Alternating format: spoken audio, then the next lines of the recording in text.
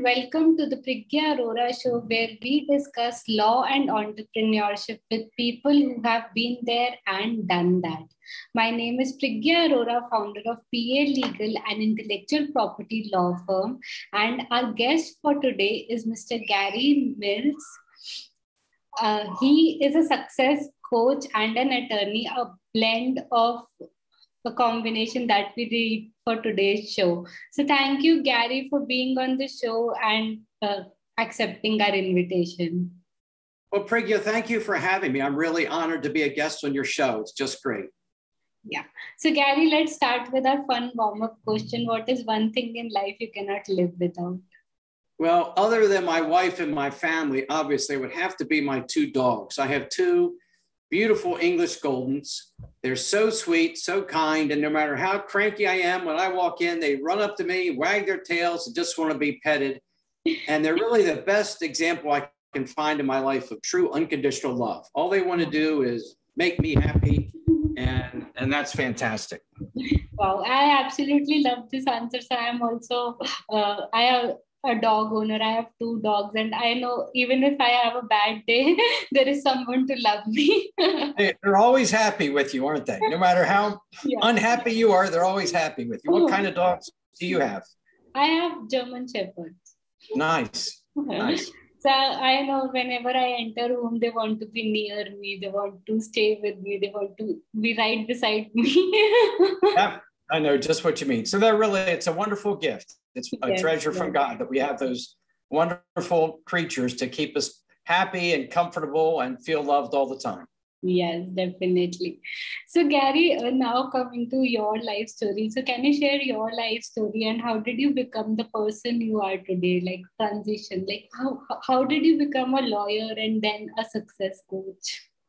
Sure. So I wanted to be a lawyer really my whole life. I've followed in the footsteps of my older brother who practiced law his whole life. And so that was always my lifelong dream. And I wanted to be a lawyer because I wanted to help and serve other people and find solutions to their problems. After doing trial work for about 30 years, I decided to do family law and divorce work, not because I'm in favor of divorce or I encourage it, but because when people are in that place, it's one of the hardest things they ever have to go through. It's so stressful. They're full of fear. Sometimes they feel like they're a victim or they're angry or they're hurt. And they can't see what their future looks like. They can't visualize the answer. They can't put their arms around what it will look like to be by myself with the kids. How will we make it work with money, etc. And I like to support them and paint an image of them. And because I've done so many, I know what it could look like for them. And I try to give them that image. And one of the most fulfilling things is when I finish a really hard case where my client went through a lot of stuff and she sends me a nice note, just a handwritten note. Obviously, she paid me a legal fee and all that, but she wants to say something more and just thanks me for being there for her or him and helping them get through that. I recently relocated from Maryland, where I've been a lawyer for 43 years, and moved to North Carolina. Sort of semi-retirement from the practice of law, but I moved here with my wife, who's a director of nursing. So, because that's where her job is. And then I had some time and I thought, what do I want to do? I love golf. I could play golf all the time. I could go to the gym. I could play with my dog. What do I want to do that really fulfills me? And I've learned that there's just so many people who were excited when they passed the bar and became a lawyer. And yet 5 years or 10 years later, they're miserable, they're overworked, they feel stressed, they feel angry, they hate what they're doing.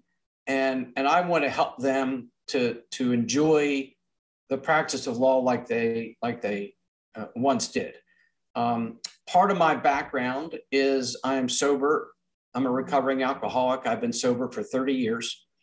And in that role, I was chair of our Lawyer Assistance Committee in Maryland, and we would help lawyers and judges who were struggling with some mental health issue, whether it was addiction or depression or anxiety. And it was a wonderful service, and we helped some people, miraculous stories. The trouble is some of those folks were kind of so far down in that hole, it was really hard to help them. They often didn't think they needed help. And I want to help attorneys who are feeling stressed and overwhelmed before it gets to that point, when they can still blossom and flourish as an attorney. Because it's such a wonderful profession, but so many just feel so stressed and unhappy. And I want to help them have the joy and the fulfillment back from being a lawyer. Wow, Gary. So, this session, I think it's going to be so beautiful because I relate to your story so much. I see my father. He's also a recovering alcoholic. He has been sober since last three years. But congratulations to him. That's fantastic. Yeah. So I also come from an alcoholic family where I have seen a lot of addiction to alcohol and how things are and what effects does it have on the family. And I think this cause in itself is very, very close to my heart, that I also want to help people. Whenever I see someone specifically old, I see my father in them. And then I am like, oh my God, I need to help them. I need to tell that what are the ways they can come out of alcoholism so that the family is not affected at large. Yes, it really is a family disease. And the alcoholic hurts so many people, causes so much pain in so many people's lives, their spouse, their children, their neighbors, their partners at work. And recovery is such an amazing gift, because when one person heals, the whole family can heal. Everyone who knows that person gets to experience the joy of being in recovery. Yeah, definitely. Definitely. I agree with this so much. So alcoholism is a family disease. Whoever is listening to this, even if an alcoholic is not recovering, the family needs to recover. Well, congratulations to your dad. That's wonderful. Just kind of an interesting aside. My dad got sober 3 years before I did. Wow. And it was his getting sober that he didn't preach to me. He didn't tell me what I should do, but he was a power of example. And I knew that there was a program that worked. It worked for him. I saw the changes. And when I was ready, the program was there for me. Is it Alcoholics Anonymous? It is, although because of our traditions, I don't usually say that, but yes. And that there are a lot of programs for recovery, and there are a lot of tools out there. I think it's important that everyone know that if you have any issues with any addiction or mental health issue, it's okay to ask for help. It's not a sign of weakness. It's really a sign of strength. And, when I first got sober, being in recovery wasn't something I felt it was something to be ashamed of. I thought I should be ashamed to be an alcoholic. But I think in this country, and maybe in India too, our culture has come so far where when people are in recovery, people respect that and compliment them. It's not any longer something to be ashamed of. Correct. So I just feel that if we get a gift, we should transfer it to people. So I don't know who will listen to this, but maybe somewhere there is someone who listens to this conversation and wants to get sober and maybe connect with us. Well, I think the most important thing for anyone who listens to this, who is having any issues, is to know there is an answer. And it really works. Yeah. It really works. And they can have the life of their dreams. All they need to do is be willing to speak to someone in confidence, complete confidence. Yeah, definitely. So now coming back to our podcast and the journey around it. So you help people solve their personal problems as well as professional problems. So what motivates you? Like, what was your concern that you thought that, okay, this is the reason that I'm doing this? So many people during my life have helped me and coached me and mentored me, beginning with my dad, my recovery sponsor. I told you I'm an avid golfer. I started playing after 8th grade. I've always had a coach, not been the same coach during all those years, but I haven't had many. And they always helped me to be good at that. And I realized during my career, I've helped lawyers in my office. I've helped other men. I've helped other lawyers at other offices be as successful and good as they want. And that's what really fills me when I help someone and I see them grow and progress and become what they never thought they could be. That really makes me happy and fulfilled. And law is a difficult field, and we can make good money doing it. But if we're not fulfilled, then we're missing something, because stuff, money, cars, houses, that never fulfills us. It's never, if you have something, you want more. It's never the answer. But I find my personal fulfillment from supporting other people and helping them become the person they never thought they could be. Yeah, definitely. So, yeah. So Gary, do you have certain kind of processes? Like if there is a person you feel that this person is somewhere in a mental prison and they need to break their barriers to come out. So do you have certain processes, or how do you start? Do you start by speaking to them, understanding or guiding them? What is the process? Can you brief us something about that? So I tailor the process to each person, because each person's needs and obstacles are different. But I always begin with an hour call where I let the person share where they are, what's going on, what their goals are, and what their obstacles are. And I'll ask them things like, what causes you the most stress during your day? What keeps you awake at night?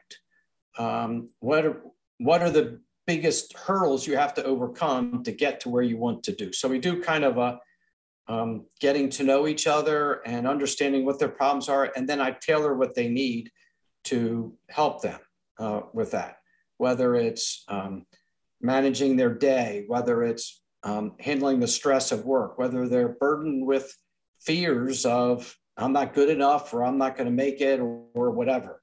And sometimes, because I managed my own law firm for 30 years, sometimes it might be more of a business consulting. Should I hire another paralegal, or how do I handle my bookkeeping? I want to be a lawyer, but how do I handle paying the bills and figuring out my finances? So whatever it is, I tailor it to them. And, a big part of what I coach people on is gratitude. That if they're really, so many of us have so many things to be grateful for, but we think about the one thing that didn't work that day. Yeah. We think about what we didn't like, instead of thinking of all the things that worked out well. We kind of tend to forget the cases that worked out well, and the one that sticks in our craw is the client who was mad, or the lawyer who was nasty to us, or something like that. Definitely. It's an eye-opener, we keep stressing about, I think there is some kind of addiction with stress also, especially which lawyers have. They can't live, they love drama, they love excitement, they love stress. So they like being in that domain. So I think that is an eye-opener, that we can leave that aside and probably think of whatever good things are happening around us. I think that's true, Priggya. Yeah. So Gary, as a success coach, what do you think is the most important lesson for your students? I think the most important lesson is to think about what they have control over and what they don't. Wow. I'm a big believer in what we call the serenity prayer, to accept the things we cannot change the things we can, and the wisdom to know the difference. So many times in my life, I was trying to change things I had no power over. I'd be trying to change you, or I'd be trying to change the circumstances in my life. And I'd be frustrated because somebody I worked with wasn't acting towards me the way I wanted them to. And once you realize that you have no power over those people, but you have complete power over yourself and how you think and how you feel. Like I used to say, he makes me so mad. Well, today, no one has power to make me mad. No one can make me angry unless I let them. It's a choice I make. And so if someone is acting inappropriately, I may not like it. I may get frustrated, but then I think, what can I do? What do I do about it? If it's a lawyer, I may send him an email. I may pick up the phone, or I may just ignore him and just let him be. I have one of those things going now with a client who's just upset about something and he's just way off. I'm not going to let him bother me. I'm just not. I'm going to answer them. And once you realize that you have no power over other people and that they can live their life the way they want, and complete power over yourself, that no one can really hurt me unless I let them, it's very freeing. It's very freeing to know that, I mean, getting up today and being happy is a choice. You know, I had a frustrating day yesterday. I knew we had this podcast. My technology was all messed up. I was frustrated. But when I wake up today, it's a choice how I want to approach my day. And I can choose to be happy. And I can realize if I get a bad thought in my head, a selfish thought, a thought of frustration. If I'm frustrated about something, instead of being frustrated about my computer, I had someone come in and fix it last night, you know, and then it was done, rather than just storming around. And although I did that a little bit, but instead of doing that, you know, what can I do? I can fix a computer and I can choose to be happy. Correct. Absolutely. So I also sleep and wake up with the serenity prayer. So I think that is an on-off alarm for me. Like, okay, I need to get back and I need to sleep peacefully. So Right. So yeah, so I understand this, that we have so much urge to control people, to control things, and to control everything in our life. And we also say that sometimes, you know, we say we are the creators, we can control. Okay, I can control him, I can control her. But no, at the end, when you choose that you cannot control anybody and all you can do is work on yourself, I think somewhere there the freedom lies. Exactly. You're exactly right. It's all about feeling free. Yeah. Because I may think how someone should run their life better, say an adult child. I may think what they should do, but they're going to do what they're going to do. And it's frustrating when I try to control someone and they don't do what I think they should do, then I'm frustrated. But I have no power over that. Yeah.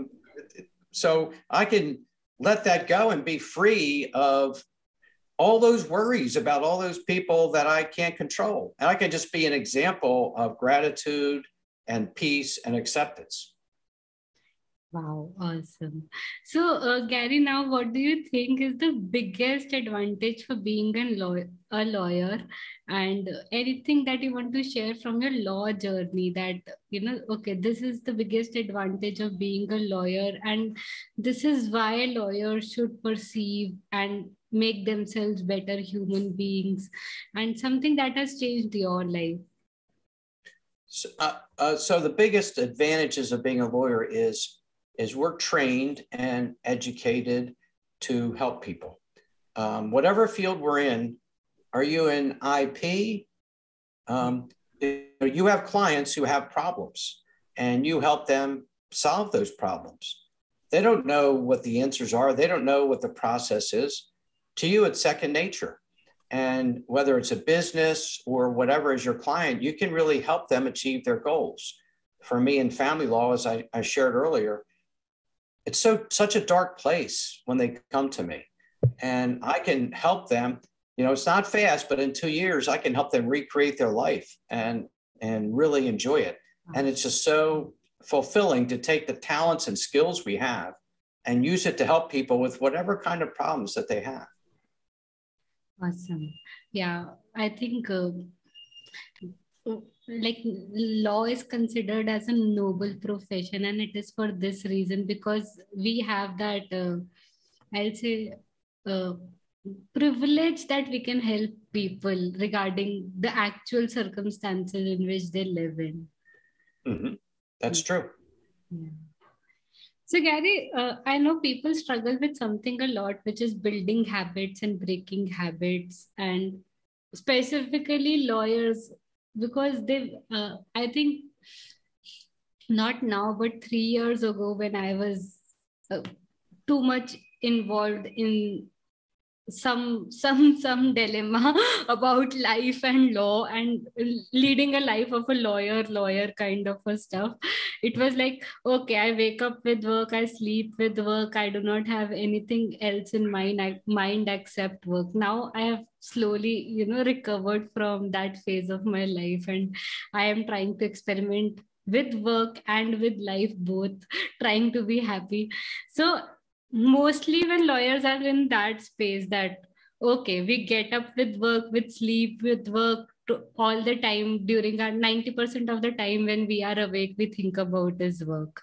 So at that time, people need to break habits, to build new habits. So can you give us some examples or any knowledge or wisdom around building or breaking habits? Sure. One of the things I've seen a lot with lawyers is that they get burned out because they don't set boundaries. Now that I moved into family law, I give my clients my cell phone, and I tell them, you don't call me at Saturday night at 10 just to talk, but only if it's something urgent. But yet it's created a pattern where I can always be on my phone. I can always be interrupted. And too many lawyers, we get so addicted to our work. We want to please our partners. We want to solve our clients' problems. And it starts interfering with the rest of our life, with our spouse, with our kids, with our German Shepherds and our English Goldens, because we're always, and if we're not working, we're thinking about working and we're thinking about what we have to do. And we have to kind of build a little bit of a wall so that when we're home and we're with our family, that's our only focus. Yeah. That's all we should be thinking about. Because if I'm home with my beloved wife and family, and I'm thinking about a case I have on Monday, I'm ruining that quality time. And, we only have a certain number of days here. I don't know how many. It could be one, it could be many. I don't know, but every day is a gift. And every day I spend it being somewhere else and not present in the moment, I'm throwing it away. I heard an analogy the other day. I think the number is $68,400. That if I said to you, Priggya, I'll give you $68,400, you'd say, sure. And I would say, but what if the one condition is you have to spend it all today in the next 24 hours? And if you don't, you have to give it back. You said, sure. And you would have $68,400 and you'd be very thoughtful and purposeful and intentional about how you spent that money. What do I need? What's the best way to spend it? But you also have 68,400 seconds in your day. And it's important to be as purposeful and intentional with, because every one of those is a gift. And if we waste it on social media, or if we're with our family and we haven't set a boundary and we're thinking about work, or we're answering an email from a lawyer. So to me, it's so important for lawyers to treasure their time. Our time is a gift. A lot of lawyers feel like, oh, I don't have enough time. I can't do it. I have enough time. How many times do people say that? Well, we have time. We have 24 hours. We have a choice about how we spend it. And we should set some boundaries between work and our private life so we can be fulfilled in both of them. Yes. So I teach them tools about how to set boundaries and what to do and how to be healthy and well at home while still working hard at the office. Wow. I think very rightly said that building boundaries is very, very important, especially probably we need to fix time that after this time, we'll not think about work. This is the time for my family. This is the time for eating. This is the time eating, because when we eat these days, we generally eat with a television or a movie, or I don't know with what, but we are not with food. We are not actually enjoying food.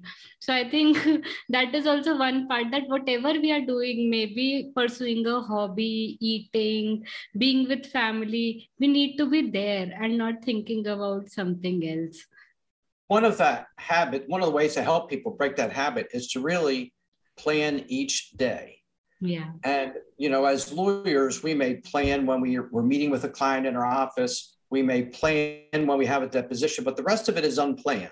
We should have a plan for when we go to bed at night. For me, it's 10:30. We should plan on when we wake up, 6:30. We should plan, then I'm going to walk the dog. Everything should be planned. What I'm going to work on between 9 and 10, and plan in there a break time. So you get to go outside and get some fresh air.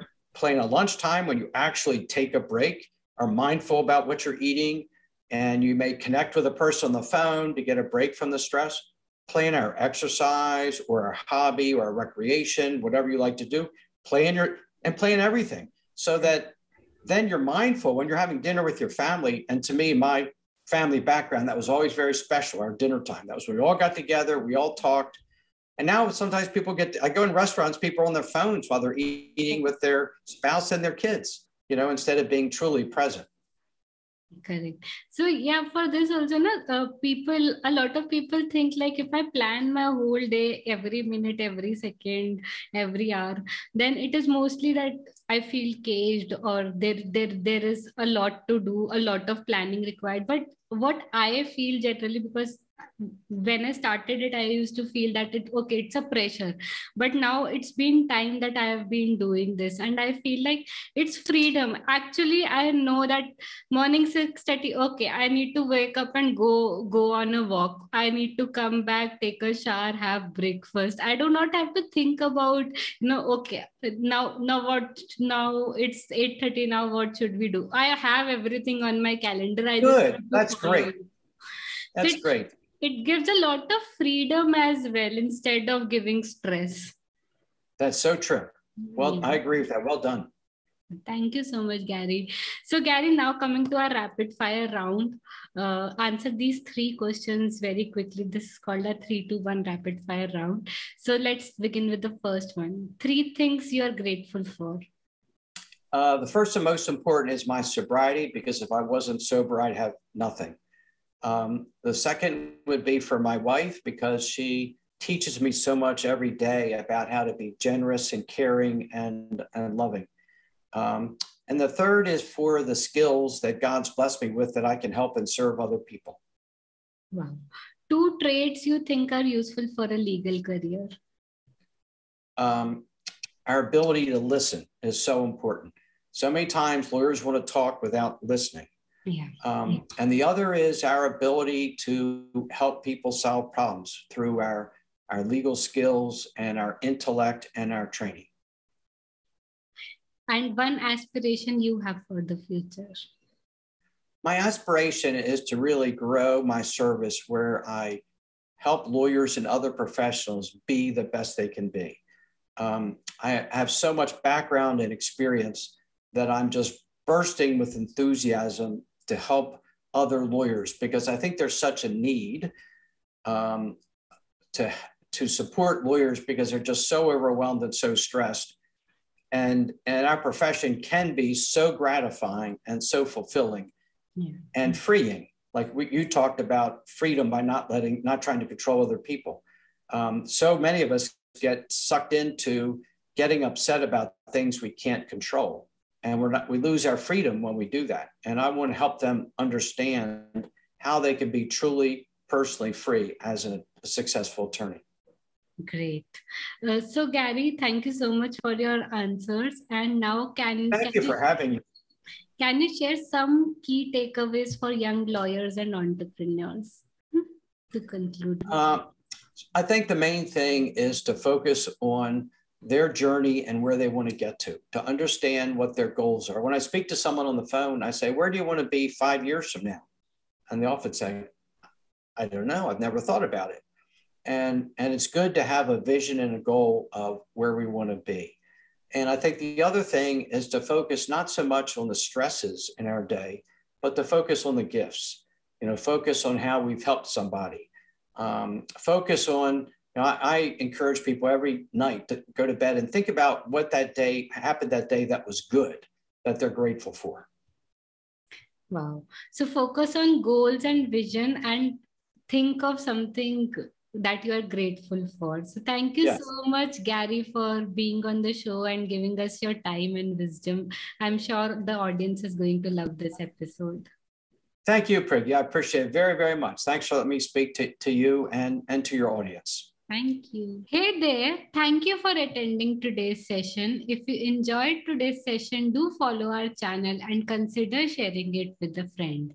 My name is Priggya Arora, daughter of inspiring parents, alumna of IIT Kharagpur, engineer turned lawyer and entrepreneur, and now founder of PA Legal, where we help creators and innovators protect their intellectual property. Thank you.